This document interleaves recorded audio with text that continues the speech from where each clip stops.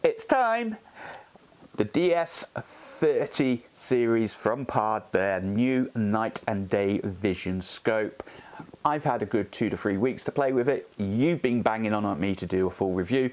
It's coming up. It's going to be a long one. Grab yourself a coffee or a beer, sit down, buckle up. Here it comes.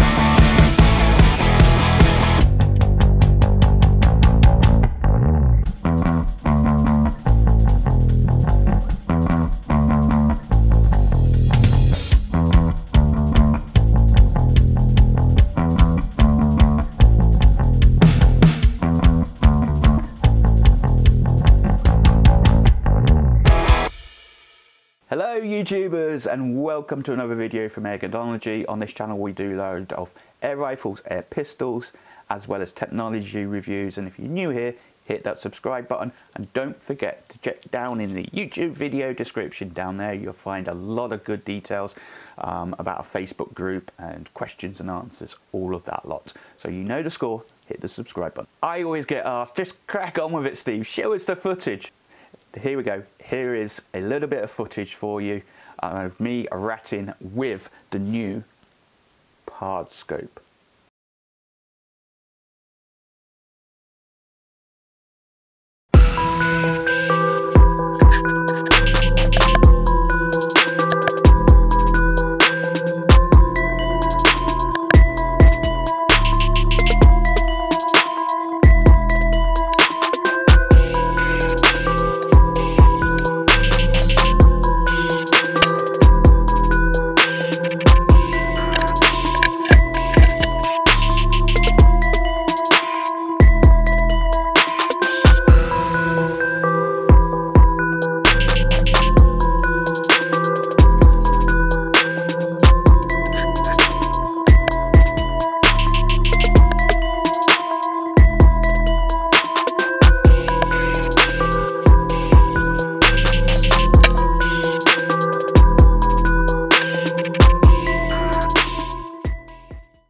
I hope you like that little bit of teaser. There'll be much more of that to come later.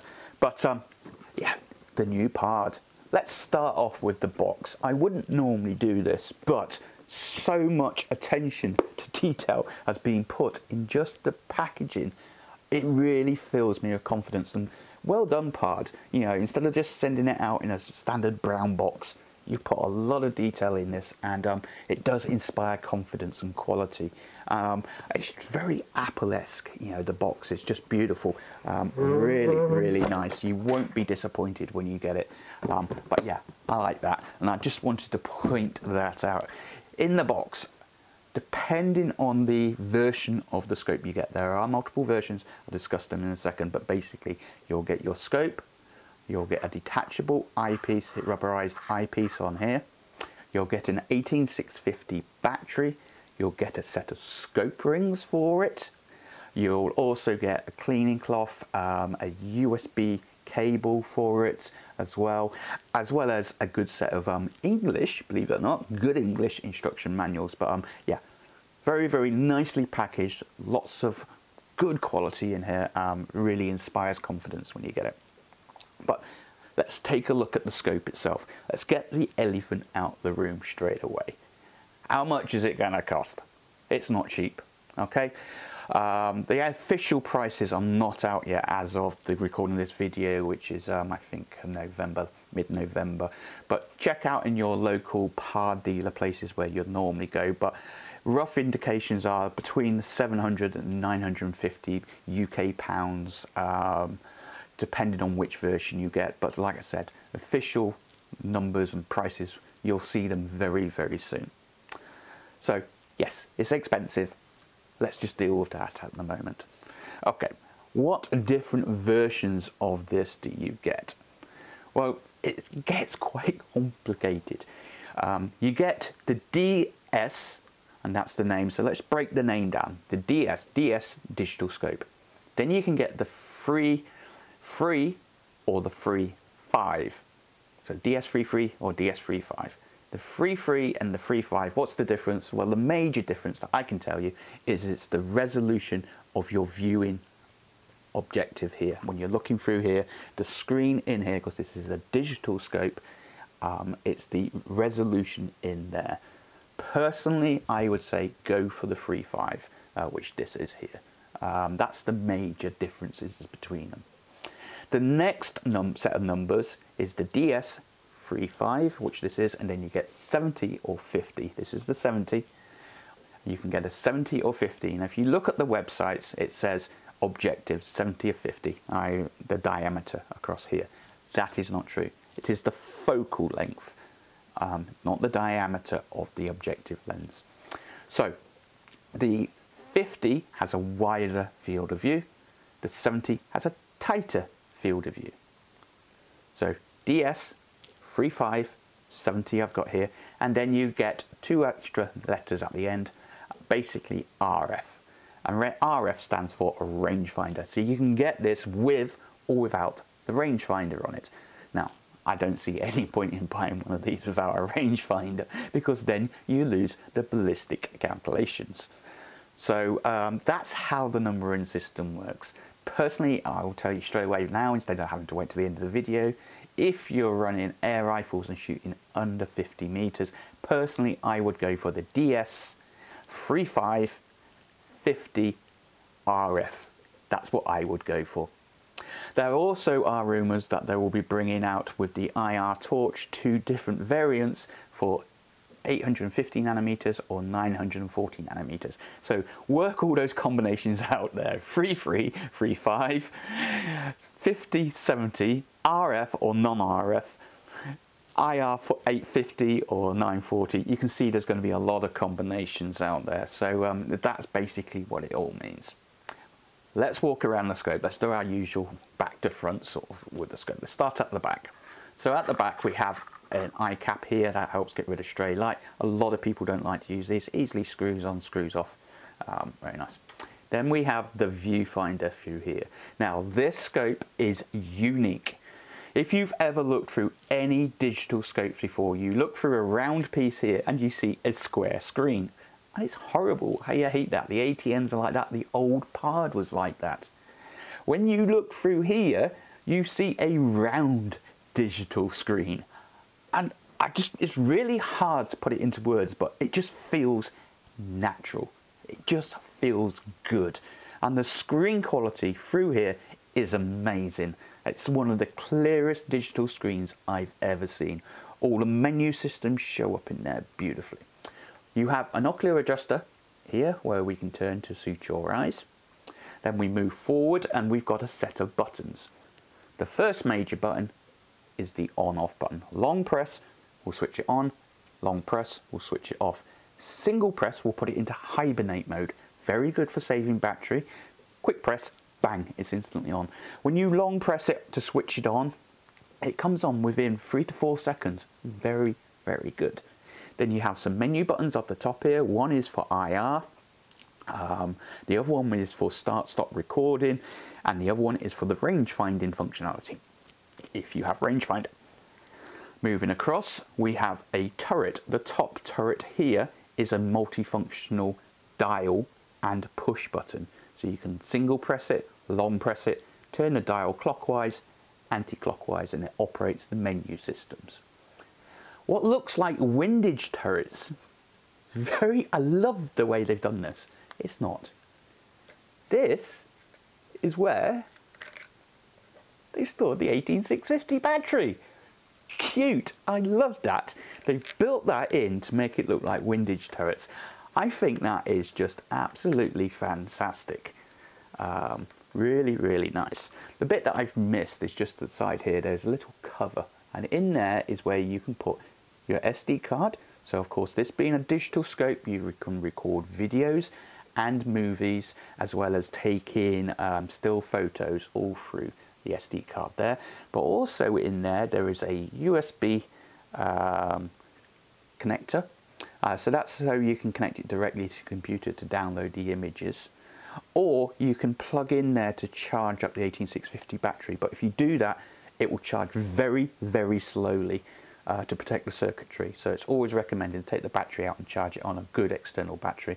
And a very useful, it's a mini HDMI cable, which you'll see later. It means basically you can plug an external screen into this.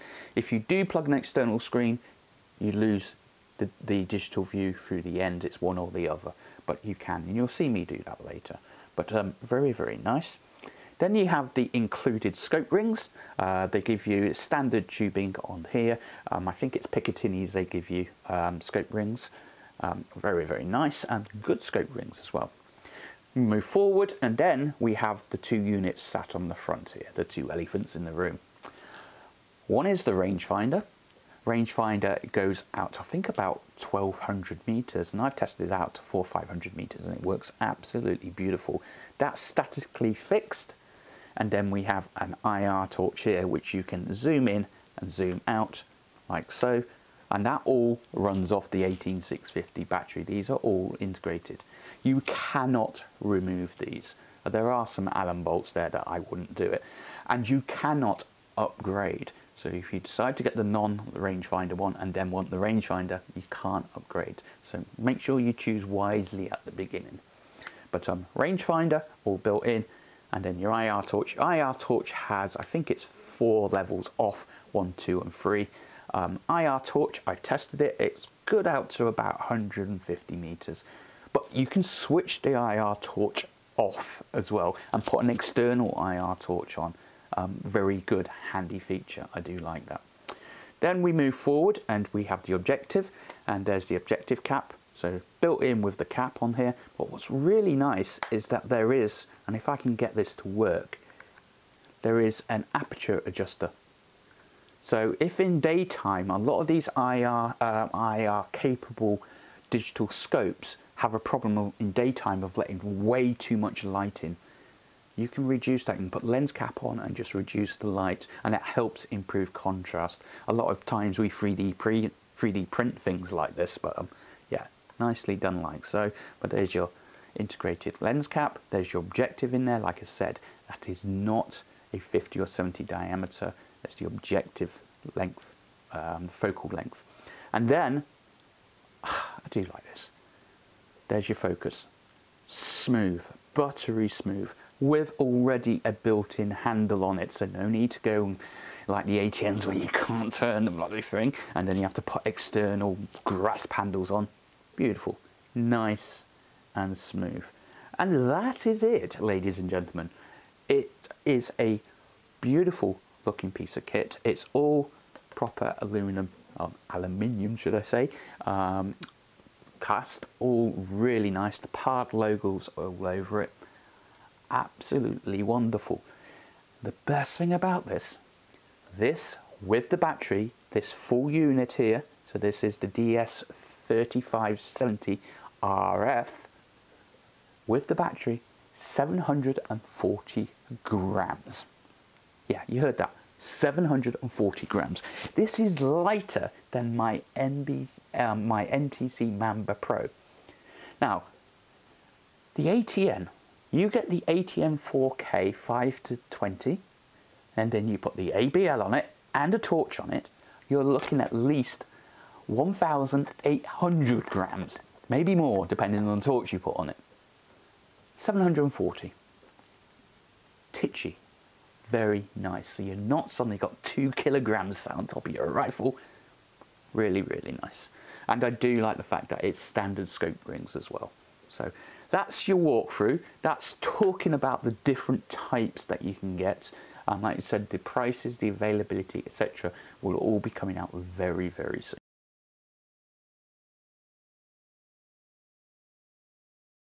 Okay, so let's talk about some of the features of this scope. Now this is a digital scope, so you have to have it powered on. You cannot look through it without it being powered on, because it's just like a digital camera, like your mobile phone. But let's talk about some of the features. So we've already talked about it's digital. It's a digital scope day and night time. You can switch it into different color modes as well, black and white, orange, green modes if you so wish. Really nice little features in there. You can take videos and photos on this as well. Now the video quality on this is sort of 1080p. 1080p is 1920 by 1080p. This is something I think is about 1440 by 1080p. So it's a square format video. Even though you're looking through a round eyepiece and it looks like a round screen, actually in the background is a square, and it's a StarViz sensor, so it's very good at capturing low light. But yeah, it records and gives you good video out, and the videos you've been watching I'm leaving in the normal resolution so you can see what they look like, but very good, and very good frames per second as well. One of the good features about this is the digital crosshairs staying central. There's a lot of talk about this. For those that have used older type of digital scopes, you have a digital crosshair like so. And when you want to do your zeroing, you have to move your crosshairs around. And sometimes you find the crosshairs right at the bottom of the screen or at the top of the screen, which is really annoying. And the only way of getting around that is by shimming your scope up and down to bring those crosshairs in the right place, or using something like a ZB Light or an Eagle mount. But this has, they've been sneaky, let's just say. What they've done here is you've got the square screen, and then can you imagine they've put a cutout, a circular cutout on it that's a bit smaller than the square screen. So what they can do is they can move the round cutout, which is the bit that you look through, and move it around and keep the crosshairs central. Now that only works to certain limits. You know, if you're massively out in shimming up and down, then there's only so far you can move the crosshairs. There's a whole load of waffle there. What does it mean? Well, basically, if your scope is set up and it's not massively out, you can zero it up and it moves the circle around the square sensor and keeps the crosshair in the middle. Now that works up to a certain level. Obviously, if it needs to be tilted massively, it's not going to work. But it means it cuts out a lot of the shimming and keeps those crosshairs central. Really nice. And I like the way that they've done that. It's really clever. And you combine that also with your two-shot zeroing in here. So it's just like any of the other digital scopes out there now. You take a shot, it freezes the screen for you, and then you move the crosshairs left or right to where the shot landed, and then basically that's two-shot zeroing. Works very well, just like any other digital scopes. Of course, being digital scope, you can change the crosshairs. I think there's 5 or 6 different crosshairs in here, from standard crosshairs to really complicated to round rapid fire ones. Really nice crosshairs. You can change the colors in there, red, green, blue, yellow, white, all really nice in there. There's 5 profiles in here, so you can basically have 5 different setups stored in here. So you could have 5 different rifles, plonk this on, and each zeroed up differently, profile A, B, C, D, E, with different 0 points, etc. The big feature with this, of course, being the rangefinder, is it has ballistic calculations. This is absolutely brilliant. Now, with the old Pard systems, they didn't have ballistics. In the very latest 008, they did add it in, but this is now standard ballistic calculations, all built in. What does that mean for those that don't know? Well, you would have seen with the ratting shot that I showed you me clicking. What basically clicking the buttons there, and you'll see a little crosshair moving. What it basically means is that I can range find a rat by clicking the button, and then because I've inputted my bullet weight, my pellet weight, speed, etc., all of that in there, when I press the range button again, it puts me a second crosshair. In my case, I think it was green. I'm not sure what colour it showed on the screen there. It puts a second crosshair that says, Steve, aim there.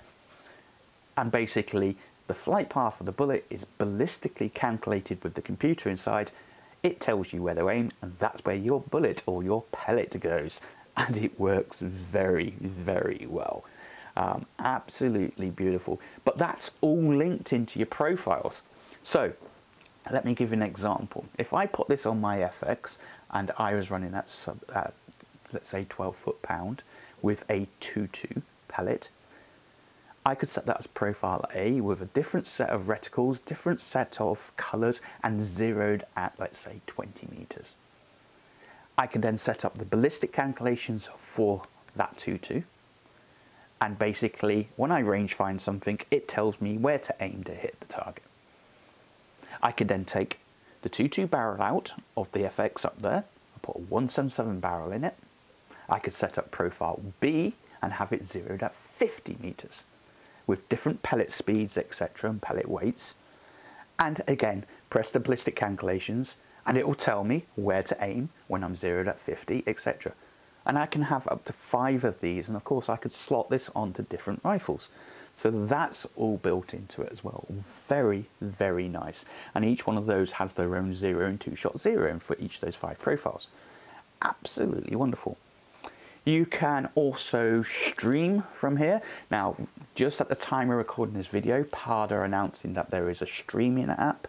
I believe it's on iOS. I'm not sure if it's available on Android, but you can use third-party ones to stream. So you can actually set up a Wi-Fi connection to this, look at your mobile phone and look at the screen on this so people can watch what you're doing. All very, very nice.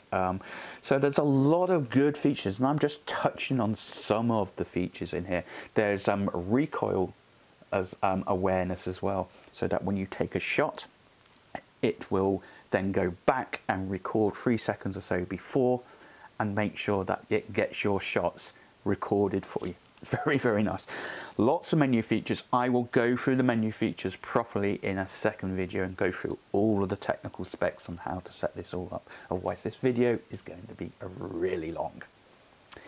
But anyway, let's go through some of the footage here. So what I'm going to do is I'm going to show you some daytime footage outside in my backyard, have a look at it, show you how it all works, and then I will show you some more of the nighttime footage as well, and some of my findings with this. So let's just run those VTs and we'll come right back.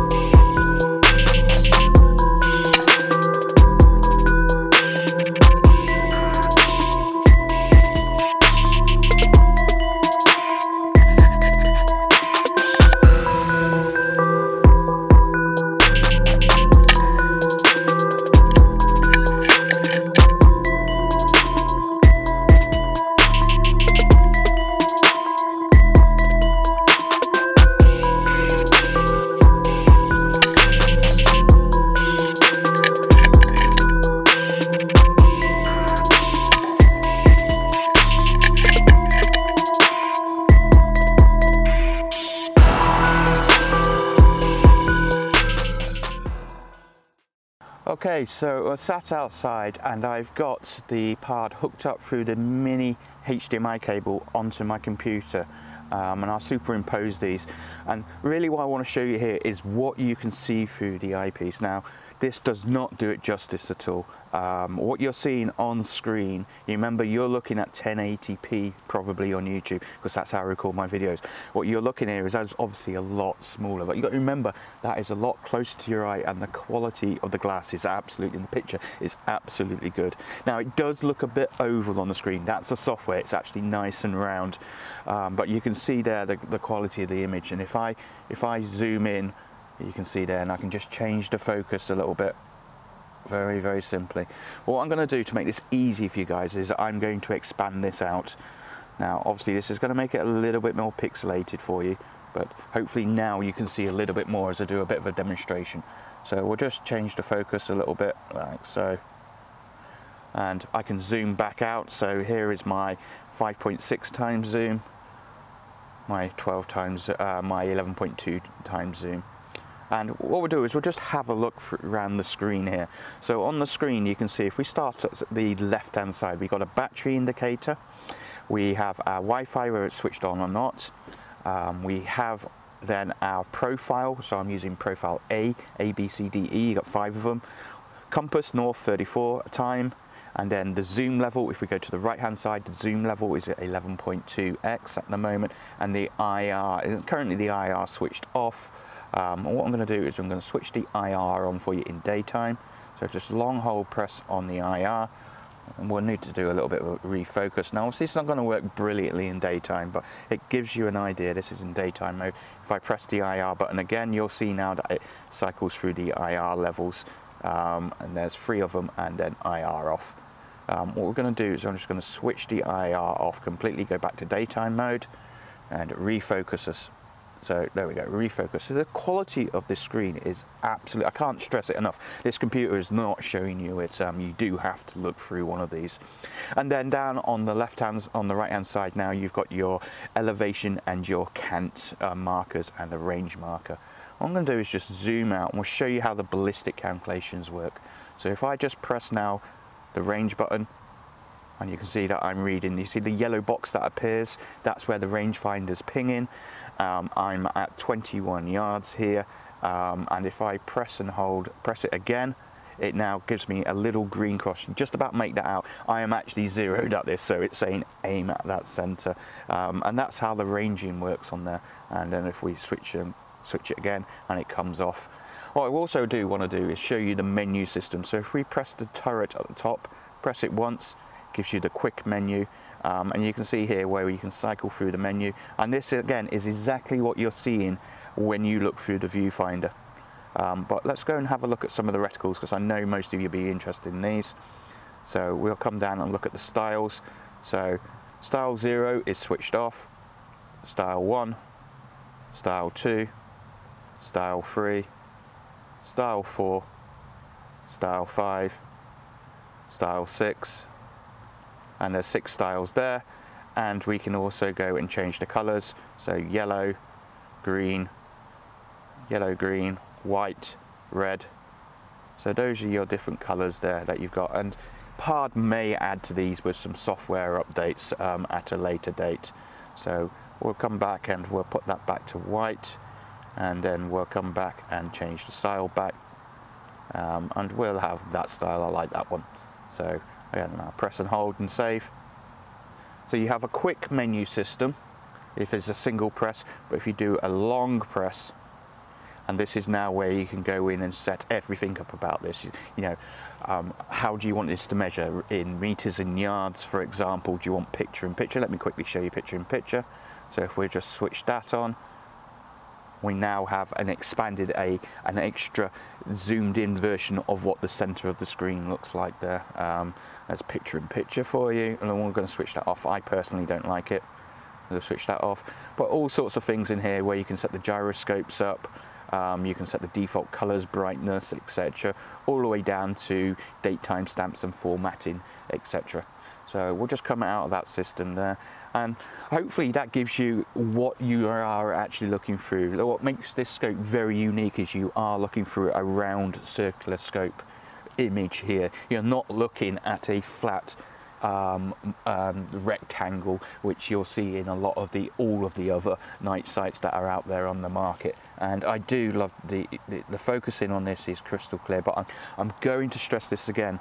What you're seeing here, okay, that's probably not going to come across very well on the YouTube video, but trust me, when you look through this, it just looks so natural and it is crystal clear. And at the end of the day, yes, it can take video. The video is nice to have, but the video has so many qualities that determine, so many factors that determine the quality, like how light is it, how much IR are you using, or how much are you wobbling around, you know, just to take a few things. So it does record in HP quality, but more important is what you see through the viewfinder. And trust me, what you see through the viewfinder is sublime. They've done a very good job on this. Anyway, we'll go back to the office now and continue with the review video.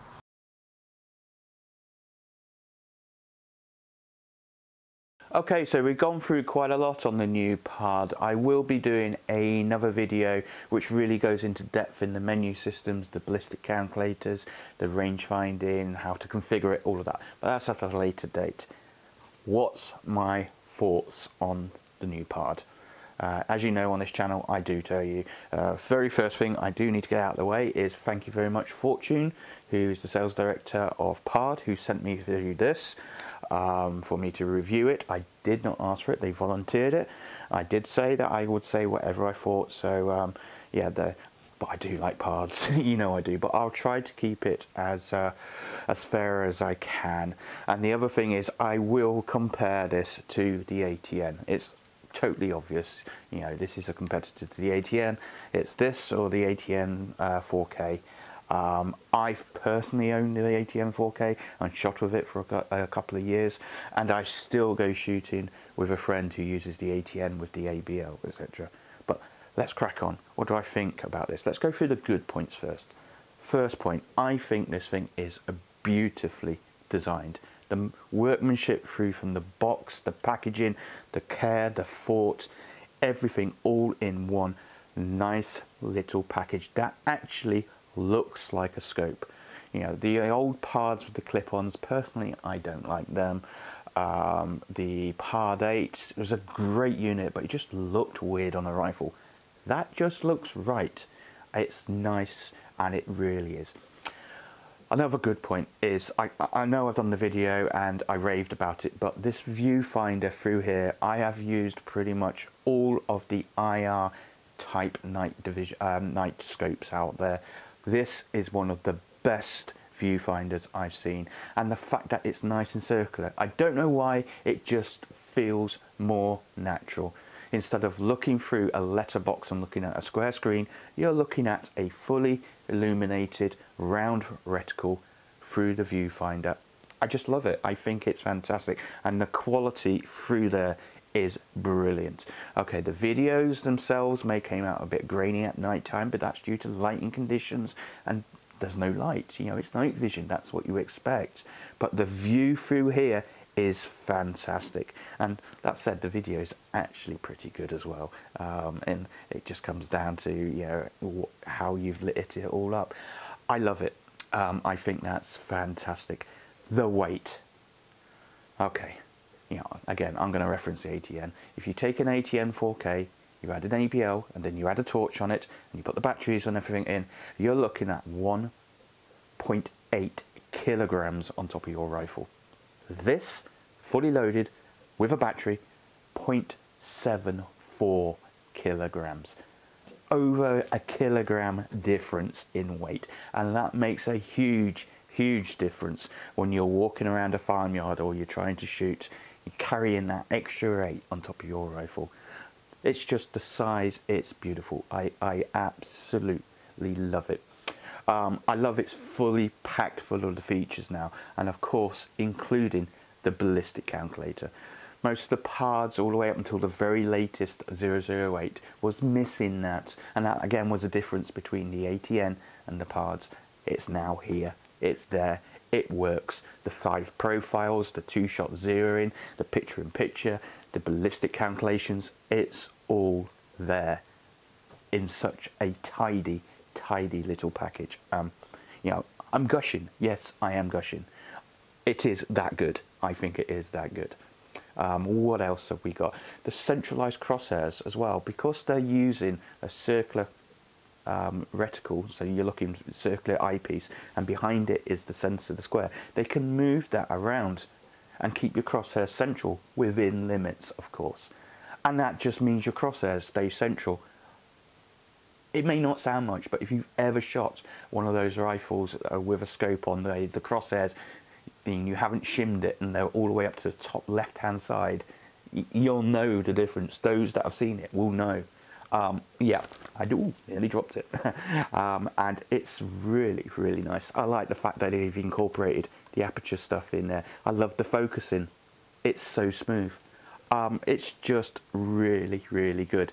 The IR itself, I like the fact that you can switch the IR off, because this IR only realistically, let's be honest, only goes out to about 150 odd meters on full beam, and then you're using a lot of battery power. Get a separate IR torch on the side of your rifle, switch the IR off, use a separate one, use this for close in. The rangefinder works beautifully. I've tested it personally out to about 500 meters. It's claimed up to 1200. I've got no reason to doubt them. It's nice. It's really, really nice. But let's talk about the downsides. Okay, so there are some downsides.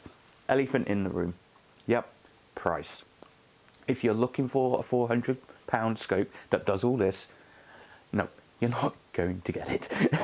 These are expensive. At the moment, I don't know what the prices are, but they'll be coming out in the next few days, I'm sure. You're looking between £700 and £950, depending on which version you get. I basically, at the end of the day, that price is the price. People pay that. You're paying for a lot of technology in here. You're paying for the night sight, the ballistic calculations in there, and that's what it is. So let's not argue about that. I know people will argue, yeah, that's too much money. Fine, you can't afford it, sorry. But yes, it's a very, very nice scope, and I know a lot of people who are thinking about selling stuff to get one of these. The field of view. I've got the I've got the DS3 570, so that's 70 objective length, focal length. I personally think the 70 is too narrow for air rifles, under 50 yards, 50 meters. I would go for the DS3 550, which gives you a wider field of view. Because this is just too tight, I think it is. It's usable, yes, but it's just too tight. And I do a lot of my rat shooting between 15 and 40 yards, and this is, you're just losing that field of view. So like I said, I personally go for the 50. That's no fault on the scope at all. It's just a recommendation. This will be great. You're shooting out 50 to 300 meters, foxing, brilliant, absolutely brilliant. You want that.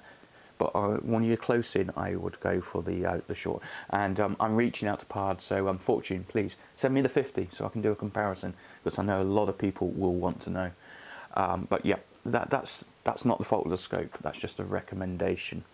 The range finding. Okay, so with the rangefinder, and this again is on all night division night sites that have rangefinders, or day ones that have rangefinders.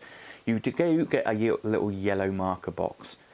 You do need to move that yellow marker box in the software menu system and put it where the laser is flashing, at your midpoint of where you shoot.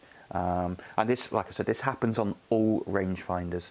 It's because of, through manufacturing tolerances, this rangefinder is never perfectly parallel to the bore sight of the scope. So if you've set the yellow box to be where the rangefinder is flashing at, say, 20 meters, at 70 meters, it will be flashing slightly different, just literally because that slight difference in the alignment of the scope and the ranger. Just think parallel tracks, train tracks. One track is the scope, the other track is the rangefinder. They're both parallel, therefore they're always the same distance apart, no matter how far. You take one track and you slightly move it off to the side, the tracks will then diverge. That happens on all of these things. And a recommendation to anyone, including Pard, is I would love to see you guys actually put 0 in grub screws on your rangefinder, so the user can just move it around and get it perfectly parallel. So when it comes out the factory, they can set it up themselves and get it like that.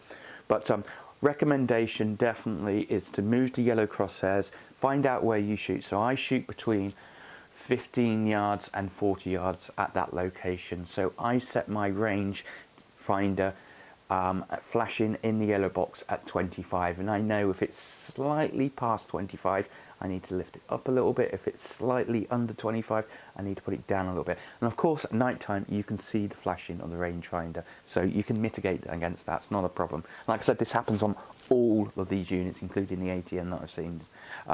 But yeah, recommend that you do that. It is a bit of a downside. Like I say, it's a design limitation of these at the moment, and hopefully it's something in the future. And there's my recommendation: a couple of grub screws, like you do on laser pointers, where you can zero the laser pointer with a grub screw. It'd be great to be able to do it on that. Another criticism is the battery.